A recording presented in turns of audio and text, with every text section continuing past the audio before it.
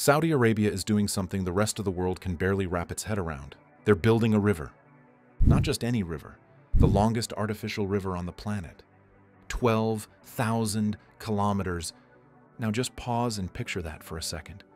That's longer than the entire Nile, longer than the Amazon, and way, way longer than anything that should reasonably exist in one of the driest countries on Earth. But this isn't just about building a waterway. It's not about aesthetics or tourism. It's about survival. It's about a country reimagining what's possible when nature gives you lemons, and you respond by designing your own lemon grove. With irrigation, of course. See, Saudi Arabia has no rivers. None. Zilch. Not a single natural river flowing across its land. Which is kind of wild when you think about how big the country is. So how did they even make it this far? This isn't a small irrigation channel or a gimmicky water attraction for tourists.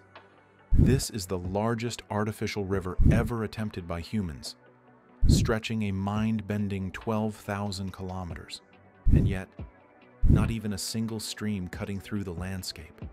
No babbling brooks, no glistening lakes fed by snowmelt. Just sand. Endless sand. And for generations, that shaped everything. Saudi Arabia, they had to make every drop count like it was gold. That's why this whole idea of building a river, not just a fake stream in a park, but a full-blown 12,000 kilometer long artificial river, feels like a plot twist. It's not just a bold idea. It's rewriting the country's relationship with water from the ground up, literally. So, how did Saudi Arabia survive all these years without rivers? Once Saudi Arabia started pumping it out, the pressure dropped fast. Fields thrived, cities grew, and fountains even flowed in public parks. But the deeper they drilled, the louder the warning signs became. Aquifers don't send refills, and relying on this ancient reserve was like living off savings without a plan to earn more.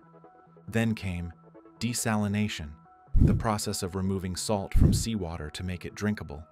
Saudi Arabia embraced it with full force. Underneath all that success was a growing concern. Could this be sustained forever? Or was it a high-stakes sprint toward a dry finish line? It was a spectacle. Satellite photos showed green circles popping up across the sand, like life had been digitally copy-pasted into the desert. But this miracle came at a cost. Fossil water was draining fast. The energy required to desalinate and transport water was immense. And most of the agriculture, while impressive, wasn't sustainable long-term. By the mid-90s, it became clear that something had to change. The government began scaling back. Wheat farming was gradually phased out. By 2016, Saudi Arabia had stopped domestic wheat production entirely, choosing to import instead.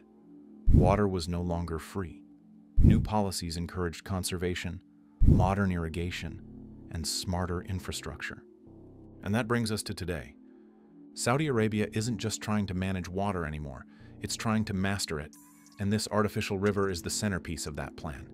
So what exactly is this artificial river, and how does it work?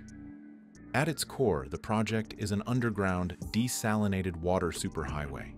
Water is drawn from the Red Sea, desalinated using the latest technology, and pushed through a network of massive underground pipelines. These aren't the kind of pipes you'd find in your backyard plumbing. They are industrial-grade anti-corrosion pipes, each measuring 2.25 meters in diameter, wide enough for a grown adult to walk through upright. And this system? It's designed to stretch 12,000 kilometers.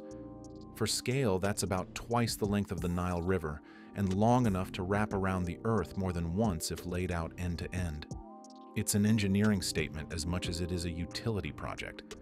This isn't just some oversized pipeline, it's the water version of the Great Wall of China, except it's buried beneath the sand. It quietly snakes through the landscape, invisible to the eye, but vital to everything above it. We're talking about infrastructure so ambitious, it could literally connect continents if redirected. It's not flashy, no one's taking selfies with it, but it's the backbone of a new future.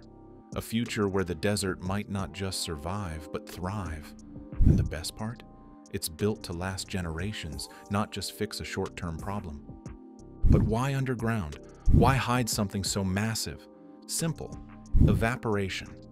In desert climates, water left on the surface vanishes into the air faster than it can be used. Temperatures can climb so high that even concrete sweats. By keeping the river underground, Saudi Arabia protects its most precious asset. No scorching sun, no sandstorms, just a cool, contained flow of water that can be directed wherever it's needed. The river's width is designed to be around 11 meters with a depth of 4 meters, ensuring a consistent and powerful flow. It's not just about moving water from point A to point B, it's about reaching the most remote, arid zones in the kingdom. Areas that have been historically untouchable by any kind of agriculture are suddenly within reach. And then there's the volume. The artificial river will be capable of producing around 9.4 million cubic meters of fresh water daily. That's enough to support millions of people, countless farms, and a wide swath of industrial demand. This isn't just about quenching thirst. It's about fueling an entire green transformation. Imagine once barren land slowly turning green, trees lining the desert roads, farming villages cropping up in places where even camels used to think twice about walking. That's the dream. And now, it's backed by a real, physical pipeline. But behind the scenes, there's a technological ballet happening. Two major types of desalination are being used: membrane desalination and thermal desalination. Membrane desalination works like this. Seawater is pushed through a series of ultrafine filters that trap salts and impurities while allowing pure water molecules to pass. It's energy efficient, scalable, and perfect for the high demand of a project this size. Thermal desalination, on the other hand, involves heating seawater until it evaporates. The salt is left behind and the vapor is collected and condensed into fresh water. It's an older method, more energy intensive, but still highly effective, especially in a country with plenty of energy to burn. Together, these technologies are being deployed across Saudi Arabia's 27 desalination plants, which contribute to a staggering 1.6 billion cubic meters of fresh water per year. That's 18% of the entire world's desalinated water supply from one country. And it's not stopping there. The Saline Water Conversion Corporation, SWCC, a state-run entity, oversees this vast network. It's their job to keep the water flowing, the plants running, and the kingdom hydrated. And they're not just producing water, they're also generating energy. These desalination plants produce nearly 25 million megawatt hours of electricity, enough to support water operations and feed into the country's broader infrastructure. It's a model of closed-loop sustainability. And here's what really makes this project special. It's not just about solving Saudi Arabia's water issues. It's about economic reinvention. For decades, Saudi Arabia's economy has been deeply tied to oil. But oil prices are volatile. The global market is shifting, and the age of renewables is rising. By investing in massive, future-forward infrastructure like this artificial river, Saudi Arabia is laying the groundwork for a post-oil future, a future where agriculture, sustainability, and self-reliance become the new national currency. This artificial river isn't a side project, it's a strategic pivot, a foundation for farming, food production, clean water access, and economic diversity. It's part of a broader national transformation, one where high-tech innovation meets ancient geography and reshapes it entirely. For a country that had no rivers, no reliable rainfall, and barely any fresh water to speak of, this is a radical new chapter, a complete rewrite of the script. Instead of waiting for nature to provide, Saudi Arabia is engineering its own ecosystem, designing a landscape where deserts grow crops, where coastlines pump life into the heart of the nation, and where underground pipelines bring more hope than any rainfall ever could.